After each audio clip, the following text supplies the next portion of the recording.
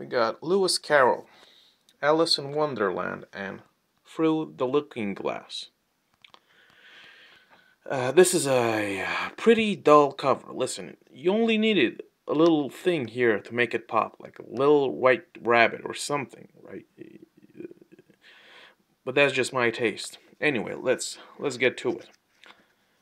Alice in Wonderland, absolutely amazing. It's an amazing. It's legendary. All right. There's not a lot to say. The humor is fantastic. The characters are a bit too much sometimes. A bit too much, right? Especially the Mad Hatter and the Queen. They're kind of annoying sometimes, but that's just me. Again, the humor, the imagination, the creativity, the world itself, the characters, you know, pretty great, pretty great. Now, Through the Looking Glass. Now, listen, what happened here? What happened here? This is a complete farce, right? This is just like a bad copy of Wonderland. Through the Looking Glass is it's terrible. It's terrible. I almost all the time didn't know what was happening. Who, what, where, what are we doing right now? It's like a jumbled mess. What's going on? Absolutely awful. It's awful, right? Which shows that sometimes sequels shouldn't be written. All right, if you don't bring forth the same type of creativity and passion, that's just what happened. Through the Looking Glass is appalling because it's nothing. It's just something, right? It's something, but it's not on par with the excellence of Wonderland, obviously, right? And let me tell you, in Wonderland,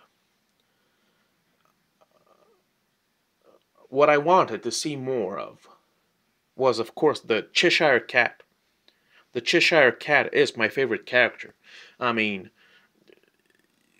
we're all mad here. You got me. I'm sold. Say more. Say more. I want to hear more from you. I want to see more of you. All right? And then we have some characters that just are annoying, of course. We got the Mad Hatter and the the March Hare, I think, and they're kind of hard to swallow sometimes. Especially at the tea party, they're just a bit too much sometimes. But I get it. We're in an insane, absurd world. Of course, that's the point of it, because it is a parody of an exaggerated parody of our world, of course, of the world back in the day, right? What else? Some things are not explained, which, of course, this was written for children, of course, so there is no need for an explanation. The bottle with "drink me" just pops up, just like that. I mean, kids are not going to question that, right?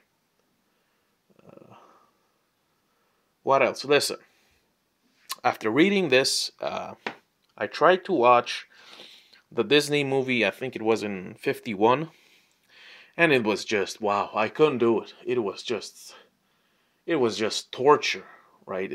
Way too much singing. Way too much singing. I mean, yikes, right? But of course, it had all the elements that I didn't like in the book, which is some of the characters, like the Mad Hatter and the Hare and the others. They're just too much.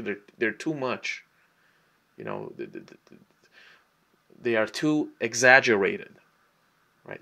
I know that was the intent, but there's just sometimes it's too much, and I just couldn't stomach the movie. I just had to drop it, like, see ya, and yikes, right? What happened to the Looking Glass? It was just, it was a mess, boy, a mess.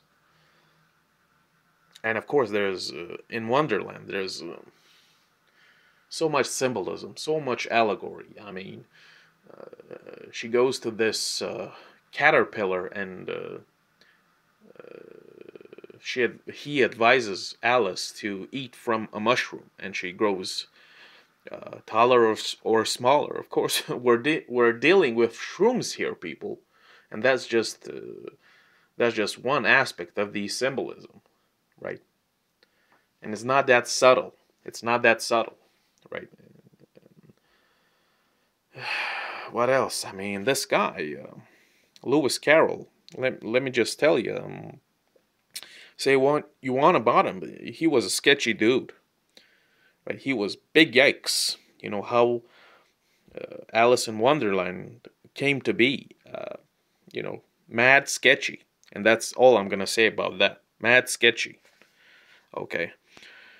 But I do recommend Alice in Wonderland and Through the Looking Glass. You just gotta toss that in the trash. That is a complete disaster, a nightmare. I just couldn't maintain the intention. That's how irritating it was, right? But that's about it.